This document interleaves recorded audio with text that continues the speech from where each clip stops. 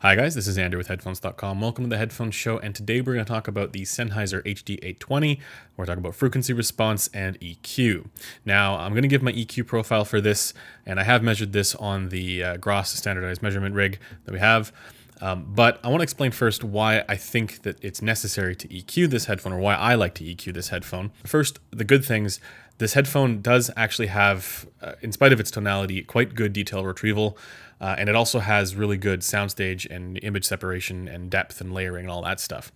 And I really like those qualities about the Sennheiser HD820. The other important thing to keep in mind is that this is a closed-back headphone, so it, for the most part, stops sound from leaking in and out. It's not the most closed and most sound isolating headphone out there. I'd say it's actually not really that great for that either, but it's certainly more isolating than an open back headphone is. And for anybody wanting a high-end closed-back headphone, like I always am looking for, this is one of the high-end options that are out there. And then, importantly, it's also extremely comfortable. I find this is one of the most comfortable headphones to wear for long periods of time. So, my goal is to get the Sennheiser HD820 to sound better. Now, if you like the way that the Sennheiser HD820 sounds without EQ, that's totally fine, but this is one headphone where I think it's fairly uncontroversial to say at this point that it has a very strange frequency response and a very strange sound to it. In particular, it sounds quite woolly in the bass, but then still quite hollow in the lower mid-range, and then it also sounds a little bit muffled in the upper mids and lower treble. And so the goal is going to be to try and improve those areas to make it sound a little bit more normal, and then also retain its, excellent technical aspects like detail and soundstage. So let's dive into the measurements and talk about frequency response and EQ. Okay, so this is how the Sennheiser HD820 measures on the Gross standardized measurement rig. This means that we can be confident in its accuracy. The red line here is the Sennheiser HD820. This is the raw measurement, and the dashed gray line is the Harman Target hybrid that I've actually put together. So it's using the bass from the 2013 Harman Target, and it's using the mid-range and treble from the 2018 Harman Target. If you guys want to see more target curves or measurements of this headphone relative to more target curves, I will be posting them on the headphones.com community forum. And I'll leave a link in the description for that. But for anybody who's wondering why this doesn't look like a flat line, anytime you see a measurement that's relative to a flat line, or that it's supposed to measure flat on, that's always relative to a compensation. So what I'm showing you here is just the raw measurement of the headphone plus the graph of what the target curve would end up being if you ended up normalizing that and making it flat.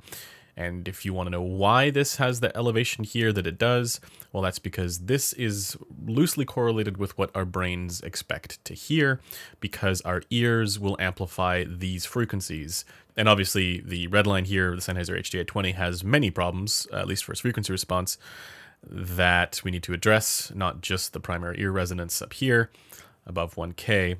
We actually have to do quite a bit of adjustment in the bass. So we're going to do our best to try and get things in line. The one thing that I want to mention here is that we don't want to match it perfectly to this target, because after a bunch of testing that I've done here, when you do match it perfectly to the target, it actually does give you quite a bit of distortion there. Not actually in the 300 hertz region, but in the 3K region, you do get quite a bit of distortion there for the upper mid-range. And so I'm going to be a little bit more conservative. I find that the Sennheiser HD820 doesn't actually respond all that well to EQ. It doesn't respond as well to EQ as the ZMF Verite or the Odyssey LCD-X does. So we're going to have to be a little bit more careful here and, do things a little bit more by ear than perfectly matching this target. So let me just walk you guys through it. You can use whatever software you like, but I highly recommend Equalizer APO because it is system-wide and you don't have to deal with any, issues with the software. This is one of the more standard softwares for EQ. So the first thing we're going to do is we're going to drop the bass. we're gonna add a downshelf to the bass here, and that's this right here. Now it looks like a shelf that would boost the bass, because normally that's what it's used for, but you can do this. You can use the same filter and just go -2. You could go more here, but I find that -2 works out to be okay. Keep in mind that these intervals are well, they're more fine-grained than even 1 dB. So for these little ones here, they go by 0.5. So 2 dB is decent. And then you'll notice that I have here at 55 hertz, I've dropped it also by 2 dB with a peak filter. And that's because when you do add a downshelf, it doesn't perfectly match it where you want it to. You have to be, you can add the downshelf, but I noticed there was a little bit of a bump there with the frequency response afterwards. So I just added that extra 2 dB just to make it a little bit more smooth. The next thing I've done here is I've boosted 75 Hertz by 5.5 with a medium Q value. Remember, this is how wide or narrow a frequency range you're adjusting. So the lower the number here, the wider the range, the higher the number, the smaller the range. And so we're going with 1.9 to try and boost this whole area and get it to be a little bit more even. I just want to note that 5.5 looks like a lot more than you would actually need to get it here because it's only really 2 dB off. But keep in mind that because we're using a medium to wide Q value here, it's actually going to affect the ranges around it, meaning that because we use a low shelf here, or we use a bass down shelf here, it's actually going to influence how much we need to adjust this section by. So, you know, there is a little bit of compounding going on here, so that ultimately you end up with something like that looks like this, which gets things to be a little bit more in line with where they should be. And then the next thing I do is I try and get rid of this crazy upper bass bleed section here, which in my mind is one of the worst parts about this headphone, but I do understand why it's there. I think because the dip at around 300 Hertz is so extreme, in order for the headphone to have any sense of body, you know, this upper bass section here needed to be elevated a little bit. I do understand that. I think, you know, ultimately it doesn't sound very good, but if this isn't there and then the 300 Hertz dip is still there, the whole thing just sounds really hollow. So, you know, it might sound a little bit woolly, but this might have been the lesser of two evils in tuning the headphone. So what I do here is I drop 100 Hertz for this section here, the rise, and then I also drop 145, which is this middle section here. And I've dropped them by different values because they're at different ranges. And again, this tries to get it to be fairly close to that target. It's not perfect, but you'll notice, you know, the lower bump here is pretty close to where this is, and then the higher bump here is pretty close to where this is. So it ends up having the effect of reducing this by an appropriate amount. You can achieve this any way that you want with any combination of filters. I just found that using in two different places, you know, reducing it by these amounts ended up working out for me. And then we move to the other significant problem area, which is the 270 Hertz dip, or 300 Hertz dip, basically, the lower mid-range dip. And so I boost 270 by about 7 dB. And I also have this be kind of narrow because there's a fairly sharp slope here. So one of the tricks that I've sort of discovered with this is that if you have a slope like this and you're trying to, you know, fix this issue, you can make it a little bit more of a narrow Q value to get that, and then a little bit higher up, you add the rest of the adjustment. And because they will affect one another, as we can see here, you'll end up with something that overall ends up being a little bit more gradual than if you were to just have that one filter with that one narrow Q value, right? So if it were just one filter in the middle, it would be a slope like this on either side. But because I've got two filters here, or two adjustments, you know, this one ends up being a little bit more gradual on this side here, which is kind of what we see going on here. Just, you know, the inverse, right? So the idea is we're trying to fill this in, and that's kind of what this does here. So the next section that I use is 580 Hertz. That's to try and boost this little last piece. So I bump that up by 2 dB with a medium Q value at around 2. You know, one of the risks when you're doing this kind of EQ is that you might fill something in, but if you're using too wide of a Q value here, it can also boost the elevation, and then that can be a little bit more noticeable. And then moving up into the upper mid-range here, I do adjust 1.553, that's just where this happened to be, by 1.5 dB. Now, it seems very minor. It seems like it's not all that much, but because we're using a medium Q value here, and then we're also adjusting 2K with a fairly wide Q value at 1.41, it's going to adjust this whole range by whatever the compounding effect is of 1.5 and 2. So this whole range is going to be boosted a little bit. And again, I stayed as conservative as I could, even though it's not enough to properly match the target. And the reason for that, again, is because this headphone does not respond as well to EQ as I would have liked. So just my whole EQ in general is just a little bit more on the conservative side. But the next adjustment that I do is 3500, which ends up being right there. And it's to try and get this whole section up. I don't mind where this is at. I think it's a little bit warm in this area. It could be a little bit more forward. But the other thing to keep in mind is that, you know, if we're not adjusting too much in the treble, if you overdo it in this upper mid-range section, then it has a risk of sounding a little bit shouty, a little bit honky and nasally. And you don't want that to happen. You have to, you know, take into consideration what's going on for the rest of the frequency response when you're ending up with a certain elevation in one range or another. And the same thing is true for the lower, you know, the lower mid-range dip. You know, I think it's important to keep in mind that when you're doing your EQ, you can't just adjust one region or another region independently. You have to think about the effect that this is going to have on the rest, on the way that things are going to sound, the overall balance.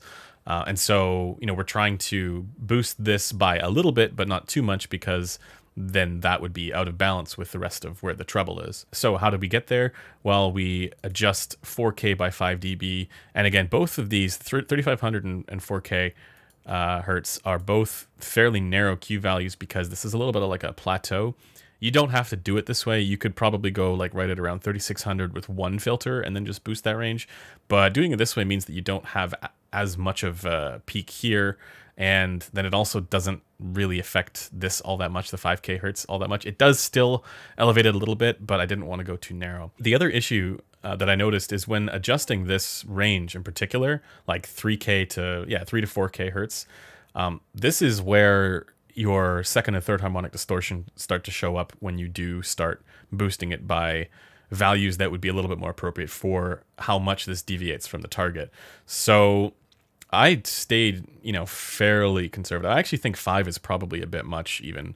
I think this should probably be closer to, you know, 3.5. But this is, you know, I think it's one of those questions of, you know, which is the lesser of two evils here? And in my opinion, the second and third harmonic, it's not audible enough where it matters more than the frequency response issues that are present here. So I think it's a good idea to elevate this a little bit, but not, again, too much, just because you don't want to overdo it there. Once you match it to the target, things start to sound pretty weird. And then moving up into the treble, because I've adjusted this mid-range section here a little bit, because I've elevated this, I also want to keep that balanced with this treble response. So from, yeah, like 5.5 to like 7K, or like, yeah, roughly between 5.5 and 7K hertz. It's not that this is on its own without EQ all that out of balance, but when you elevate the upper mid-range, suddenly you're throwing it out of balance with your EQ, so you need to make sure that you also take the treble into consideration here to keep it in balance. And so what I've done is I've boosted 6.45 by 2.5 dB. That's, again, this section right here, roughly, where this, the strongest part of the dip is there. And then this brings this range up a little bit more appropriately and keeps it in balance with the rest of the adjustment that's been done. These are areas where I think you need to be listening to the headphone, and you need to be seeing which of these elevations is appropriate, because you may find that 4K should only be elevated by 3 or 4 dB, and 6.45 could be elevated by only maybe 2 dB. It's really just a matter of preference and taste at that point. Aim for balance for the different frequency ranges, not necessarily fixing one thing or another. And then what I've done here above that at 8.67K hertz, that's like up here, I've added a bit of a boost there. It's interesting because this is another one of those cases where I don't think it needs it. The problem with this area in particular is that if you do try and match the target, you once again start introducing second and third harmonic distortion that's really not good, and it starts to be audible. And really, that's all I do. I don't mess with these adjustments here that could be done for the same reason. This looks like it's just had a number of resonances removed, and that's pretty much it. I would like it to be more even for sure, but it doesn't come across as if it's missing all that much here, because the ranges around where these dips are still present. Now, I do think it rolls off in the treble a little bit. I think this overall Harman target, I think it does roll off in the treble as well. So if you wanted to add a treble shelf, you could. just to give it a bit more air up top. But I'm personally fine with where this ends up being once this EQ gets applied. So once again, let's take a look at what this ends up being. Here is the overall adjustment curve that I end up applying. So if you're using Rune or something like that, try and get it to match this relatively closely, and you'll get whatever I ended up getting with this as well. Just keep in mind that this 8.6 or 8.7K elevation, I think, is also optional. And if we take a look at what the frequency response ends up being after EQ, that's this, which again is not perfectly matched to the target, but this is about as far as I'm comfortable getting it, because again, I don't want to start introducing things that shouldn't be there or don't sound good. And to my ear, this is what ends up sounding pretty good. I think there are some other adjustments that can be done. Let me just get rid of this, the default tonality here. I think there are some other adjustments that could be done. I actually find that this 270 dip here could be matched a little more closely. I was actually a little bit surprised that this area in particular, it seems to respond reasonably well to EQ, so you could get this lower mid-range section to match the target a little more closely if you wanted to. The issues with the EQ don't really show up until you get a little bit further up in the frequency response. So if you want to be a little bit more aggressive here and get it a little bit closer to the target, you can. Just make sure you're using small increments and, evaluate by ear at this point. And then same thing with this bass section here. You could probably get this to be a little more even by adjusting it a little bit more. Once again, do this by ear. For the upper mid-range section, which in my mind was one of the bigger concerns, I didn't match the target and I didn't really even get all that close. I just filled it in as best as I could and elevated it a little bit, but I didn't want to go any further than this. And this is where, again, you could go more aggressive, but I would caution you against doing that, because that's when your second and third harmonic distortion starts to show up. So for the upper mid-range, even though we didn't perfectly match the target, we did improve it quite a bit. Let's take a look at what it was before. The main goal here, I think, was to even it out just a little bit, and we did that. And then the treble balance needed to be adjusted as well, and I think we did a pretty good job there. Let's look again. Here's how it was before, and then this just boosted it by a little bit. Once again, if you boost the upper mid-range more, then you also need to reflect the treble as well to ensure that there's a decent amount of balance. I don't like that this 5K hertz peak is there, and that's another thing that you may want to try and adjust. It's there even in the default tonality, right? Like that 5K hertz peak shows up. So we've made it a little bit less noticeable by doing this, but I do wish that it were a little bit less intense. So again, if you want to be a little more fine-grained than this, that's another area to look at. And then this measurement actually is without the 8K hertz adjustment. So it's pretty darn close to what the other one was. Again, I don't know if this is necessary. This is up to you. But for me, I like it when it's there. So with it sounding like this, again, it's not perfect. This is a weird sounding headphone to begin with, and it does still retain some of its characteristics, but I think overall this is a lot better than what it was before, and this is where I'm happy with as a starting point. And then over time, by ear, this is, I would change it and adjust small things here and there by 0.5 to 1.5 dB, and I really wouldn't go much further than that. But it's this just sort of gets the ball rolling on getting this to sound good. So after doing EQ to the Sennheiser HD820, I've gotten it to a point where I am starting to really enjoy the sound. I think it can still be improved a little bit, but also, this is something where I don't think it completely escapes the, some of the weirdnesses that exist with closing off the back of the cup with the with this glass here, the concave glass. So I think this is just something where if you're looking for a closed back Sennheiser HD800S, it's just not really something that you can quite get, even if this gets close in many other ways. But I found that what I've ended up with here is actually quite nice to listen to.